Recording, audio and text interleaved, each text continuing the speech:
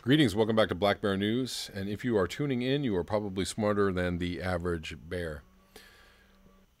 And very quickly, I want to remind you that tomorrow, Friday, September 20th, is the gas strike, and it is a global climate strike, the beginning of many global climate actions in order to raise awareness around the issue.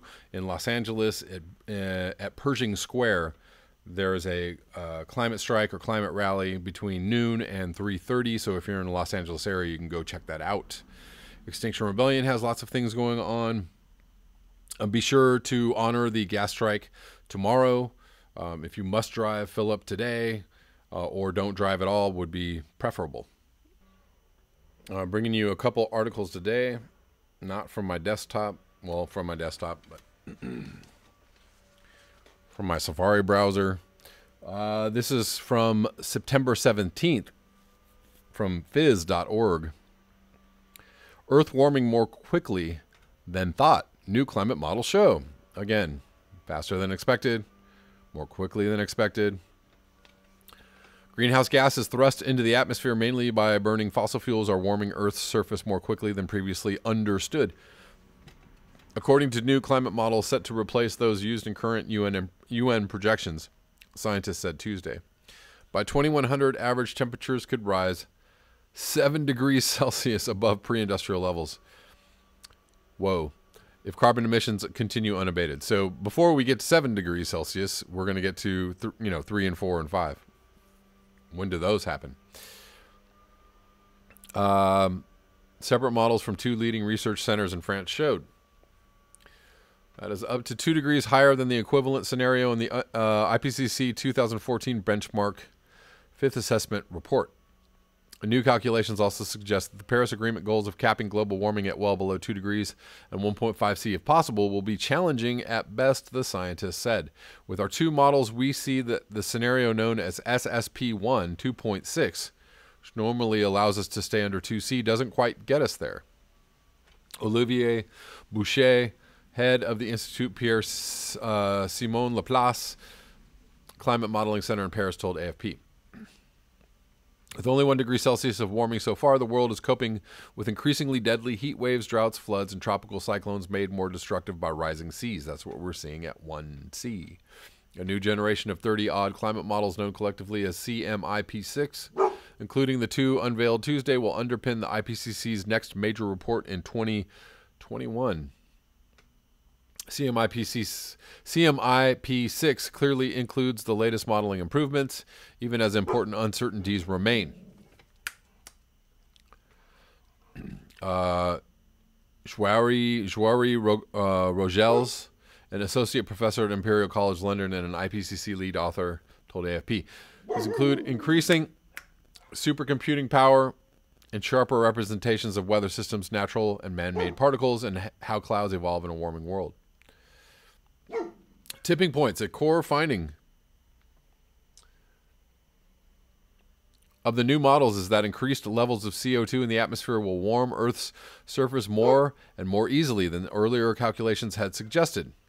Confirmed this higher equilibrium climate sensitivity, or ECS, means humanity's carbon budget, our total emissions allowance, is likely to shrink. French models are the first to be released.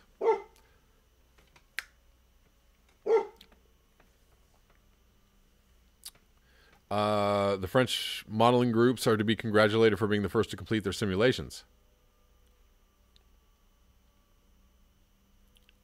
The most respected ones from the United States and Britain's Met Office also show a higher ECS than the previous generation of models. A higher ECS means a greater likelihood of reaching higher levels of global warming, even with deeper emissions cuts.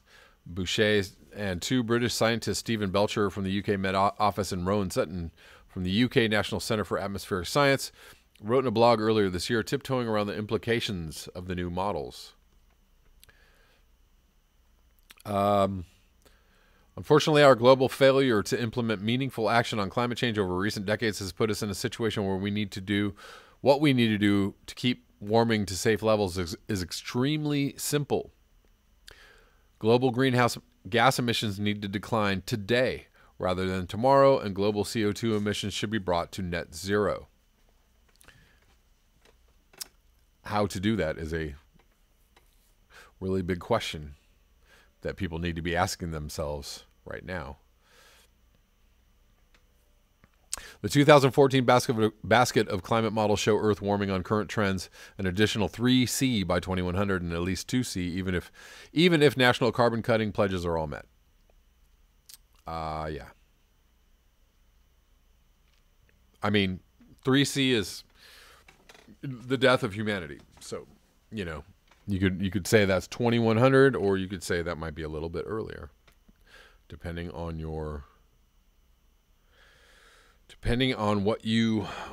what science you want to believe. This is from EcoWatch, September 4th, 2019. Mass extinction event 2 billion years ago killed 99% of life on Earth. Study finds. Some 2 billion years ago, a significant decline of once abundant oxygen killed as much as 99% of all life on Earth in a mass extinction event larger than the one responsible for the dinosaur die-off. Publishing their works and proceedings of the National Academy of Sciences, a team of researchers described the catalyst of the Great Oxidation Event, or GOE, that occurred between 2.05 and 2.4 billion years ago.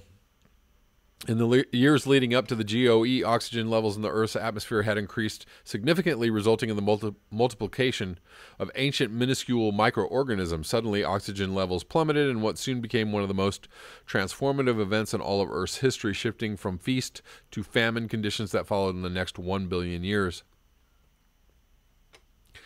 Paving the way for complex life as we know it today. We were very surprised, co-author Peter Crockford, a postdoctoral researcher at the Weizmann Institute of Science in Princeton University, told Newsweek. We didn't expect to see such a large signal, nor did we expect to find it in this specific type of example. So another example of a large extinction event.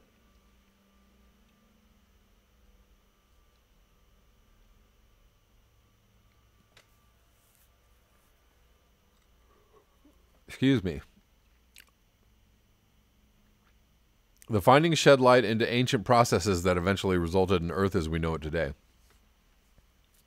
By further studying how Earth behaves throughout time, scientists say they can better understand how atmospheres operate on planets outside of our solar system, specifically the interlink between the biosphere, where organisms live, and how that relates to levels of oxygen and carbon dioxide in the atmosphere. Some of these oxygen estimates likely require too many microorganisms living in the ocean in Earth's past, so we can now start to narrow in on what the composition of the atmosphere could have been through this biological angle.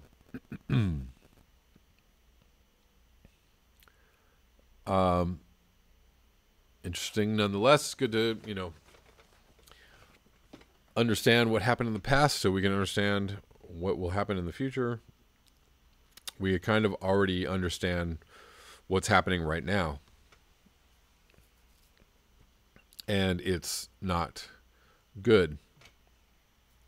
That is all I'm going to cover. Well, let me cover this one more article today. Wisconsin legislators seek to criminalize climate environmental protests with the latest bill. This is from September 16th.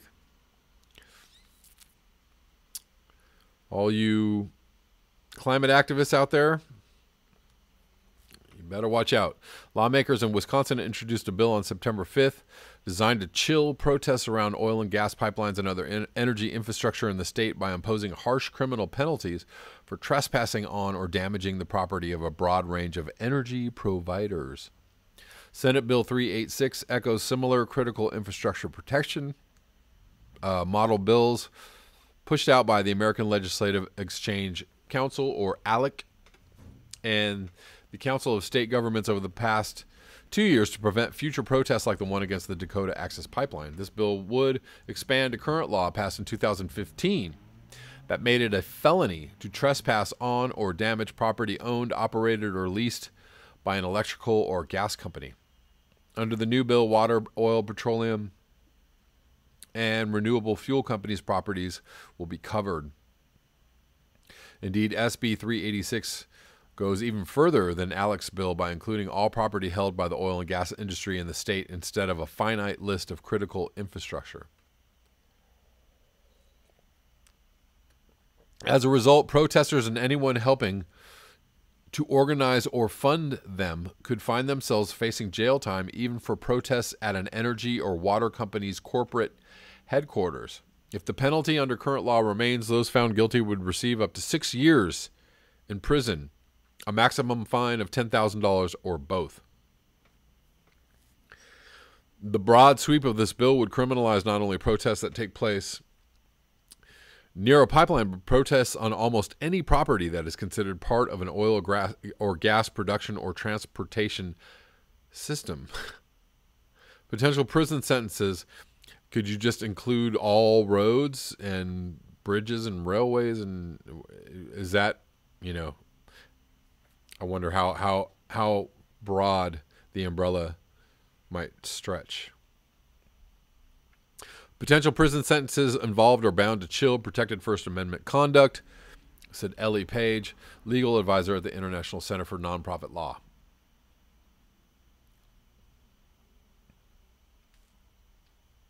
So apparently there's same bill rolling out in Illinois and I believe in other states, right? Louisiana and possibly Texas.